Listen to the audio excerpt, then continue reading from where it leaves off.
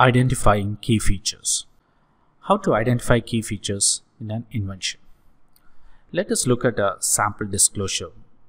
Here, the invention relates to a toothbrush that includes opening and closing cap in the top portion of the head to supply a toothpaste. A rubber or rubber-like compression material is attached on the cap to push the toothpaste towards the bristles. Here, if you pay attention closely, the inventive feature is not the toothbrush itself. It is the opening and closing cap in the top portion of the head that is supplying the toothpaste. And not only that, a rubber or rubber-like compression material is attached on the cap to push the toothpaste towards the bristles. As you know, inventive features or the key features are nothing but a small technical advancement in the field of invention. Here the key features are highlighted in color.